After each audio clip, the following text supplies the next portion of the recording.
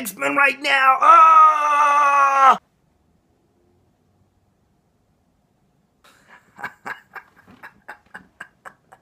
So, as you may know, X-Men Days of Future Past came out last night. Not at midnight, because I went to a 10 o'clock showing.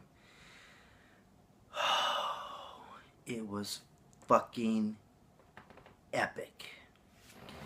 First of all, out of the 4 Marvel movies that we're getting this year, Marvel-related movies, from Marvel, we had Captain America and Winter Soldier. From Sony, The Amazing Spider-Man 2. From Fox, X-Men Days of Future Past. And then from Marvel, we also have Guardians of the Galaxy. Days of Future Past has been my most anticipated movie of all of them. Ever since I heard they were making it, I was beyond words. It's like, I need to watch this. I did read the comic a long time ago. I read it again maybe about a year ago when they first announced that it came out. But I did see the animated version a bunch. But the movie is better than both of them. So, start out in the very beginning. You got the original cast. So it's kind of like, this movie is like a sequel to X-Men 3. And it's also a sequel to X-Men First Class. But I think more so it's a sequel to X-Men 3. And X-Men 3 gets a lot of shit. I actually like X-Men 3. You know, everybody just rags on it.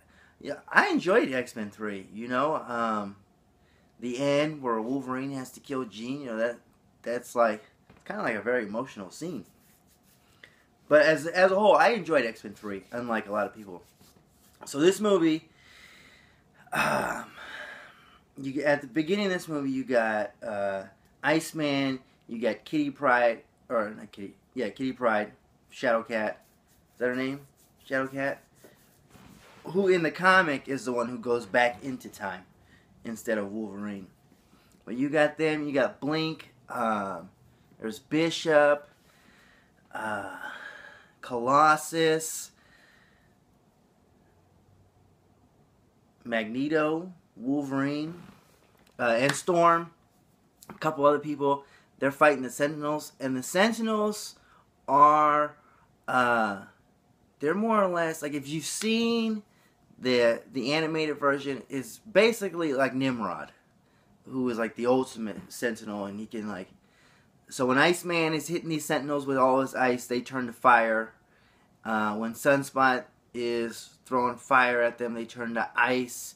And even at one point, they turn into Emma Frost, like from the last movie, where her skin turns to diamonds. But they're on some mission where they're running from the set. I think in the beginning, you know, they're on a mission.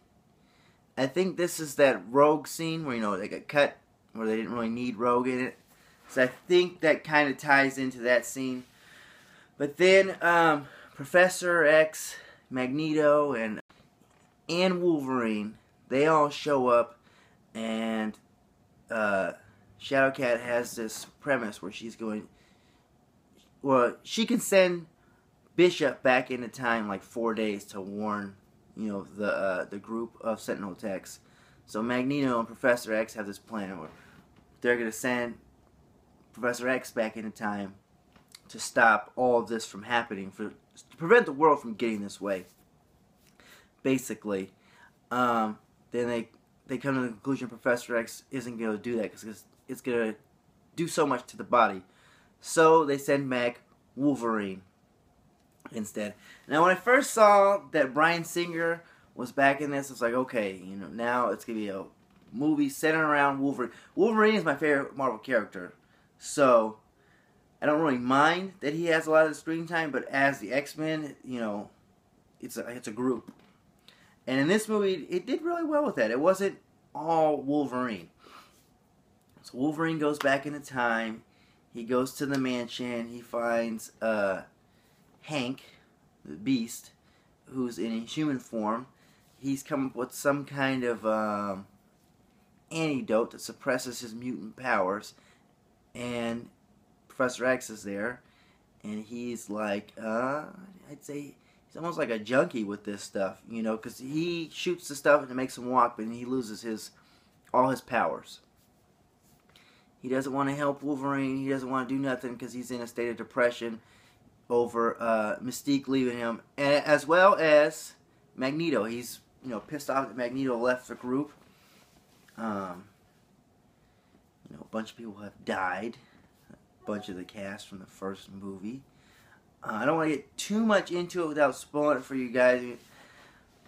But so once Wolverine's finally able to convince Professor Xavier to help him stop the future, you know, they gotta break Magneto out of prison. And that is when Quicksilver comes into play.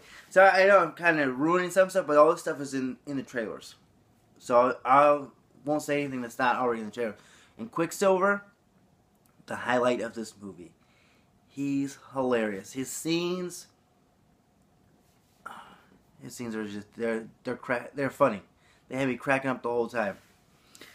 So once all that scene is over, they actually also kind of hint at Magneto being Quicksilver's dad, which in the comics, as you should know, Quicksilver is Magneto's son.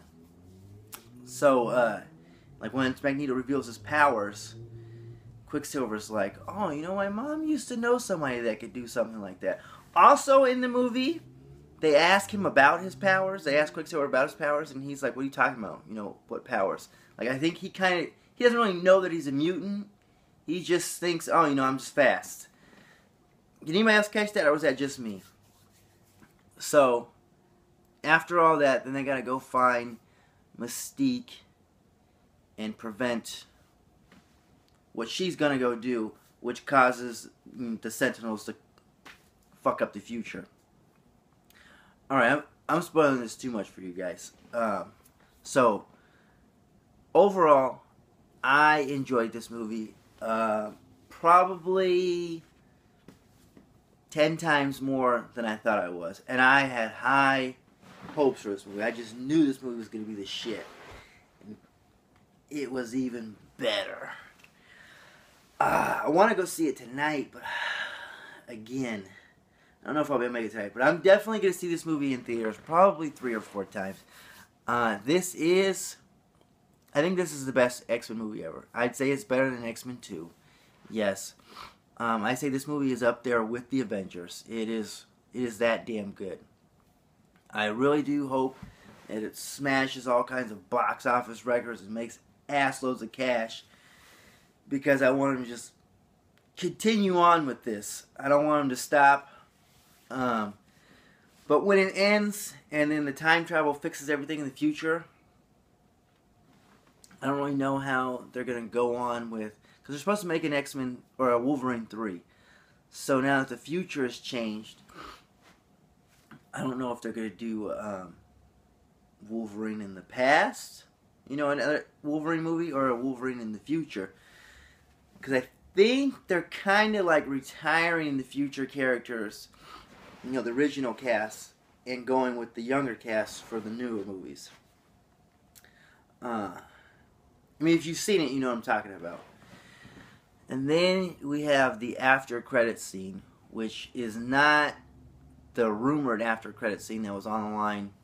It was a couple months ago, where Magneto gets possessed by the spirit of Ensabah Nur, also known as Apocalypse. It's a really good scene. I mean, if you're a fan of the comics, you'll get it. There's some people in the theaters who are like, "Who is that?" You know, didn't know what they were doing, or they didn't know